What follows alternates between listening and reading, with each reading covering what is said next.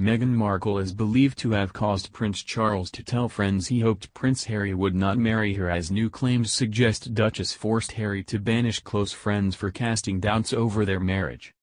Meghan Markle and Prince Harry have captivated members of the public with their whirlwind romance and fairy tale wedding in front of family members and celebrities in Windsor last year. But as the couple prepares to welcome their first child sometime next month, with the Duchess of Sussex confirming in January she was 6 months pregnant and due in April, doubts have been cast about their rosy marriage. British magazine Tatler has claimed Prince Charles had a less than ecstatic reaction to meeting his daughter-in-law for the first time. Prince Charles is said to have had a rather negative reaction upon his first meeting with the Los Angeles native, allegedly telling a friend, "I just hope he doesn't marry her." The article also claimed the Duke of Sussex froze out members of his old posse for criticizing Meghan Markle before the wedding, going as far as casting out loyal friend Tom Inskip for suggesting Harry should think again before going ahead with the wedding.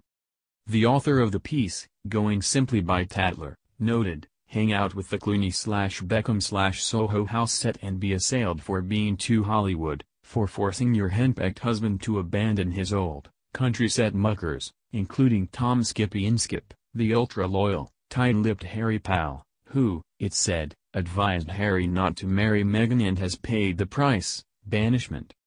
Mr. Inskip was however said not to be the only one urging Prince Harry to take time with his relationship with the now Duchess of Sussex, as the author echoed reports about Prince William intervening against the marriage.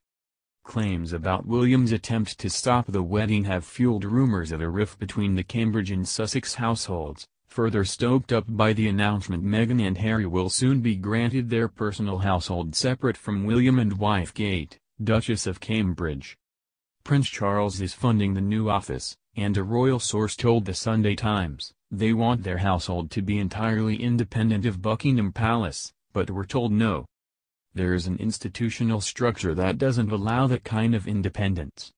The Duchess of Sussex has been credited for trying to modernize the royal family and their approach to the public, but royal commentators have suggested the second in line to the throne has not reacted well to Meghan's new role. Royal author Anna Pasternak said, "I think that Prince William is very responsible and, as I said, knows what his role is, and Kate has come alongside that, executed that extremely well, and I think it's quite difficult to have had Meghan, who now seems to want to modernize and set her own agenda, and you can't have it all."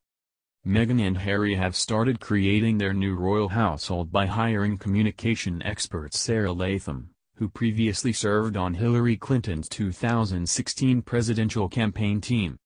The couple will run their office from Buckingham Palace under the watchful eye of the Queen's personal team, while Kate and William will continue to run theirs from Kensington Palace. Ms. Pasternak also issued some words of warning to the Duchess of Sussex, saying, "I would like to offer a note of caution to Meghan. I think she's heading for a very tricky situation because I think, actually, very little has changed in the last 80 years in terms of the power of the courtiers. The one goal of the monarchy, the ultimate goal, is survival, and for that the spotlight has to be on the monarch or the heir apparent.